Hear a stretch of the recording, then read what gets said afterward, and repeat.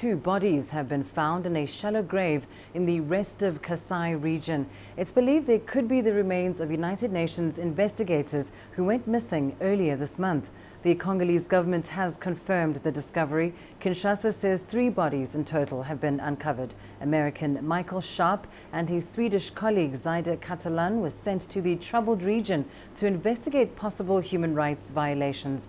Sharp's father has posted on social media, quote, "We have been informed 2 Caucasian bodies have been found in shallow graves in the search area, 1 male and 1 female. He goes on to say there's a high probability that the bodies are Sharp and Catalan.